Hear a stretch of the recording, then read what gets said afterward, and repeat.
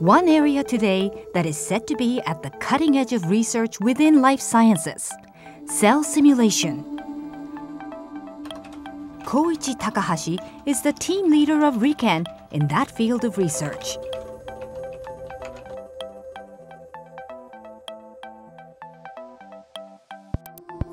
Takahashi's pursuit is to unravel the essence of life at a molecular level.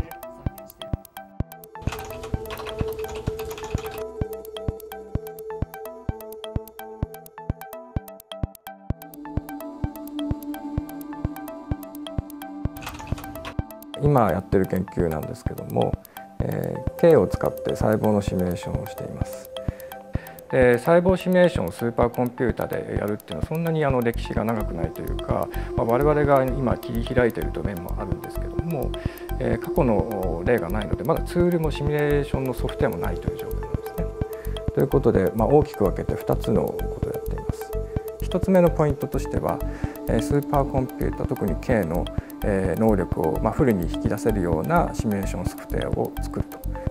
本プロジェクトで開発しているソフトウェア P スパシャルサイトというものなんですけども、これは我々がずっと開発を継続しているセルシステムっていう細胞シミュレーションの基盤ソフトウェアがありまして、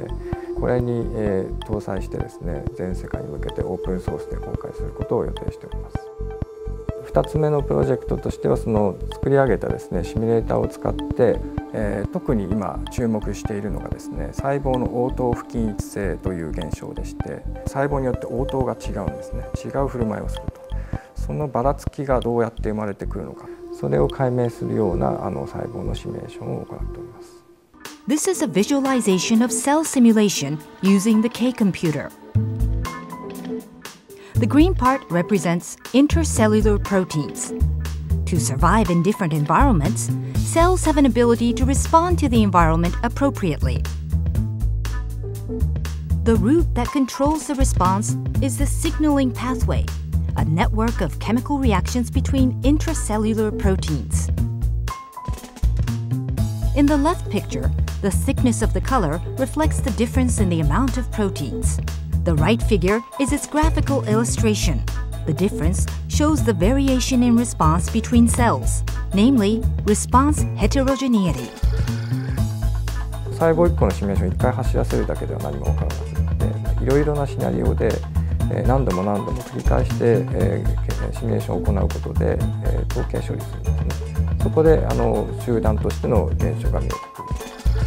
何度も走らせるというところで、K の膨大な能力が必要になります。K がなかったらこの研究は成り立たなかったと思います。Takahashi emphasizes the importance of forming a team to proceed with this research. 一つ心がけているのが、チームの中に多様性っていうのが大事だと思うんですね。違うバックグラウンド、違う考え方をするような、メンバーを必ず入れるようにしています。そういうことでチームで行う研究に対してですね、新しい発想というものが生まれてくるんではないかと。僕はもともと音楽家になりたくって、ものを作るのが好きだったんですね。で今のやってる研究は細胞のシミュレーションという研究なんですけども、シミュレーションっていうのは僕は究極のものづくりかなと思っていて、その世界の仕組みから全て生き物だったら生き物、細胞と細胞を作れるわけですよね。そこが一番面白いところかなと。Takahashi goes on to say, music and life science have more in common than creation. 生き物と音楽似てるなと思っていて、生命もそうだし音楽もそうなんだけど、時間的にですね、物理的な時間っていうのはもう宇宙が始まってからずっと続いていくわけですよね。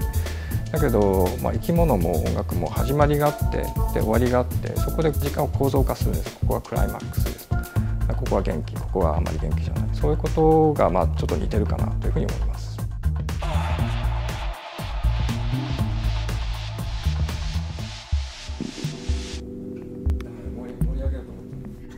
Takahashi hopes more and more young researchers and engineers will come out to forge the future of life science.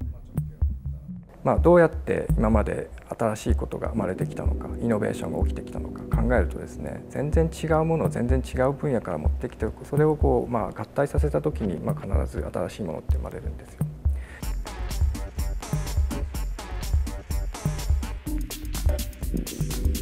でその時に役に立つのはどれだけのインプットを頭の中にしているのかということだと思うんですよね。ぜひですね、文系理系の区別をせずにですね、いろんな分野を学んでいただきたいなと思います。There is high hope for the results of molecular level cell simulation made possible by the K-computer. 細胞の応答がどうしてばらつくのか、その原因の候補がですね、かなり絞り込まれてきています。細胞の中にはいろいろなタンパク質がありまして、そのタンパク質からタンパク質にこう情報を受け渡して、応答するかしないかっていうことを決めてるんですが、その応答経路を構成しているタンパク質で、そのうちの特定のものの発現量のばらつきが細胞集団における細胞の応答のばらつきに結びついているということが分かりました。細胞の応答不均一性というのはあらゆる生命現象の本質だと思っています。例えばですね、医療とか生き物の形態形成とか、こういったことにこの応答不均一性という現象がどういうふうに関わっているのかということを今後深く考えていきたいと思っております。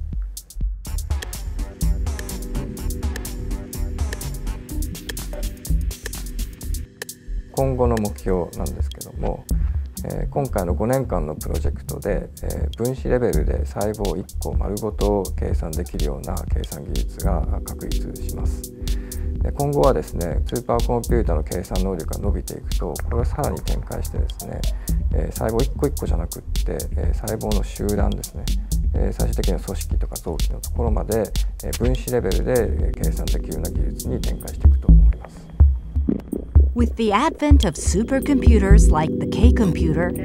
life science is making rapid progress. Its findings and wonders will become even more crucial to our lives.